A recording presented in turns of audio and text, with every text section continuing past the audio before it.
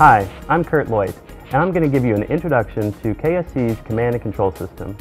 Now, our command and control system is made up of multiple projects, one of which is the Kennedy Ground Control System, or KGCS. Now, KGCS is made up of equipment that's out in the field, out at the pad or at another field location, and that equipment allows the user to control their field equipment while they're out in the field. The command and control system is also made up of LCS, which is the launch control system, which is basically equipment in the firing room that envelops the equipment in KGCS, and it allows the user to sit in the firing room and command the same equipment from the firing room that they were able to control from the field. And the end-to-end command and control system also consists of communication subsystems and video subsystems and others.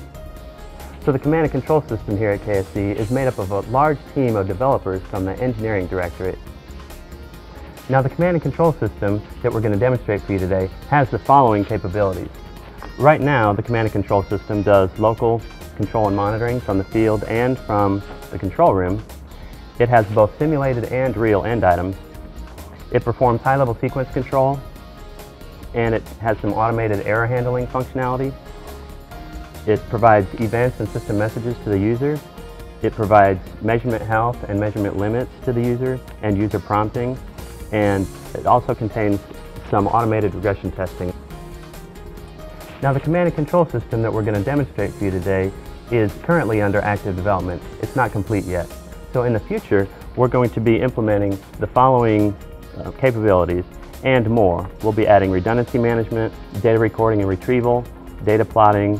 We'll be adding an advisory system, an emergency safing system, and numerous other enhancements that are on the books to be developed in the future. Let's start off by looking at a high-level architecture of the command and control system. This slide shows you at a very high level the architecture of the command and control system. On the far right, you can see end items for each of our subsystems. And in this demonstration, we're going to show you Range Safety Checkout System, or RSCS, Crew Access Arm, or CAA, and Sound Suppression, or SS. Now, these end items, which would be things like pumps, motors, valves, power supplies, publish their data to an industrial controller, which is located out in the field. An industrial controller is also known as a PLC, or Programmable Logic Controller. And those PLCs publish that data to a network, which is picked up by a ground support equipment gateway. And that GSE gateway publishes the data to a message bus for anything in LCS to pick up. For example, an application running on an application server could pick up that data and do something with it. For example, perform a calculation on it. Or the user interface, the display in the control room, can pick up that data and display it to the user. And you can see in this architecture, there's also another set of user interfaces out in the field. These are the KGCS user interfaces that are out in the field that allow the user to control their end items directly from the field, as opposed to in the control room. So the path of measurements go from end items to PLC, to the GSC gateway, to the message bus, to the user interface, or to applications running on the application server. Now, commands go in the opposite direction. Commands start at the user interface and get published onto the message bus, get picked up by the GSC gateway, and get published to whichever PLC it's appropriate for that command to go to, and then the PLC sends a command directly to the end item. So that's measurements and commands in the command and control system.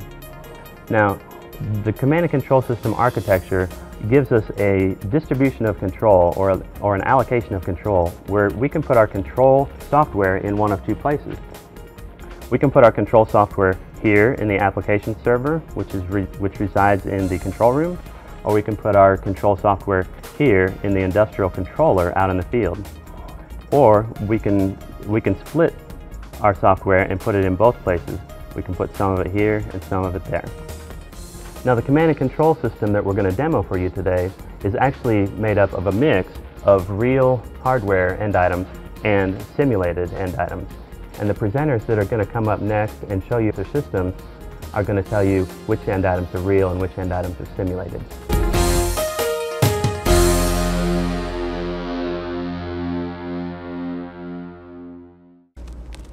Now we're going to learn about the master console operator function of the end-to-end command and control system. And Gloria Chestnut-Penzak is going to demonstrate that for us today. Hello, my name is Gloria Chestnut, and I'm a master console operator, or MCO, for LCS. An MCO is a specialized operator that manages the set, monitors its health and status, provisions software, installs and removes models for testing and training purposes, and does a variety of control actions, such as initializing set resources for the day or terminating them at the end of the day. One of our main tasks is to provision software, of course. An MCO is able to provision configuration managed software to a set. Once the set has been loaded, we are able to initialize or terminate the appropriate set resources as necessary to support the day's activities. And the day's activities can range anywhere from training new teammates, testing new software designs or hardware designs, troubleshooting anomalies, or launching a rocket, or anything in between. Now, one of our other capabilities is simulation models. We have those available to us as well. Through interface here, I have a choice of models that I could install, load, for the user community for the day's activities. The simulation team here at KSC is able to model anything from ground support equipment to flight systems, including programmable logic controllers, if so desired. We have access to those models, and we can load any of those as MCOs at the request of the user community. Well, now we have a loaded set, everything's activated, ready to support the community for whatever their tasks are today. And we have a model backed up. So, we're done, right? Wrong. An MCO's job is just getting started at this point. As you see, we have an active set, and that needs to be monitored just in case something doesn't quite go as planned today. That means we are watching our commercial off-the-shelf software. This provides us with immediate real-time insight into the health and status of the set itself, as well as related resources. That means if I'm monitoring and it breaks, I'm going to know about it as soon as it happens. That also means that your MCO is on station and ready to support any last-minute activities that you might need. For example, you need to change a model, or you'd like to load some additional software, or you need to bring up some additional workstations. We have those, and we are able to do that. So, an MCO, Master Console Operator, we are here to support you, whatever your needs might be. Now we're going to see a live demonstration of the range safety checkout system, and Mr. Elkin Narena is going to show that to us. Hello, my name is Elkin Narena, and I represent the range safety checkout system. The system is in charge of verifying and testing the flight termination system aboard a flight space vehicle, and is also part of the overall flight safety system. What we do is we, in accordance with the Eastern Range requirements, we check out and make sure the vehicles are ready to be able to use for flight and the safety of people around it. Today our system is different from the rest of the system that's seen here. It's actually real working hardware that's housed over in our other building in our lab. It's all 8 components that's in a full structured prototype rack. The hardware consists of the relays, the attenuator, the panel view display system, the decoder and encoder, the signal generator, the frequency counter, and the multimeter. All these systems come together to allow us to check out the system on the flight vehicle and allow us to make sure it's ready for flight. All code is currently stored on our PLC over in that rack and allows us to run it locally from there over to the LCS system here. All the equipment is hardwired Ethernet-wise and is serialized through what's called the eWeb card, and allows us to control it for each individual command through the LCS.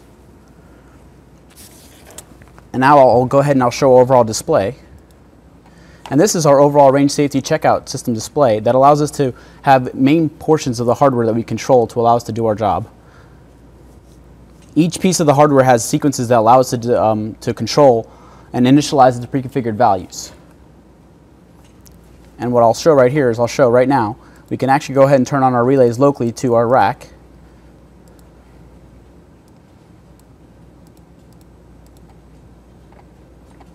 And now you can see that the upper stage relays and the first stage relays have been turned on to allow us to control the hardware connected to a vehicle if we had one in play. And overall, over here on our command system, we have our encoder and decoder that allows us to send tones and simulate arm and fire and destruct commands to the vehicle, so therefore we can test and make sure that the proper commands are going through. And I'll go ahead and send some arm commands.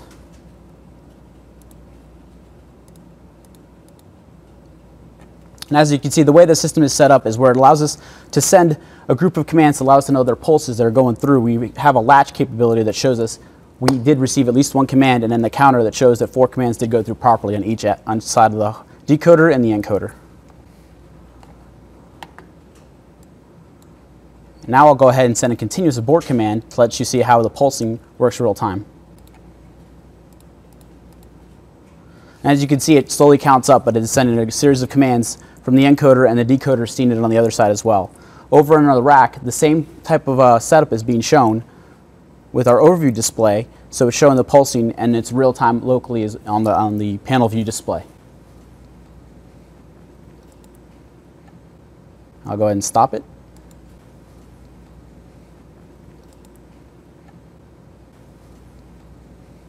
Now we'll go over to the overall display again and show a group of commands that we like to call fusion CUIs, which allows us to send a series of commands and then have a series of measurements come back. That shows right here on our inhibits, where we're having not only voltage measurements, analog and discrete measurements grouped together to show a single measurement and send a group of commands at once.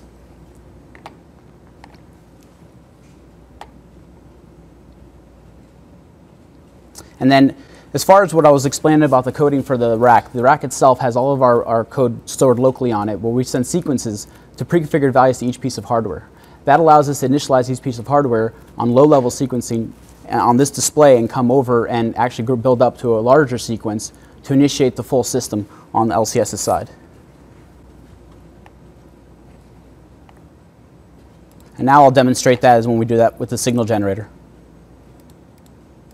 As you can see, 3 of the commands are 0, and then they preset to pre-configured values, and it turns on all the proper commands to have it set up for use for testing. And that's an overall basis of the range safety checkout system, which allows us to control this rack that is fully deployable and fully usable across any flight vehicle connected to the command and control system here. Thank you.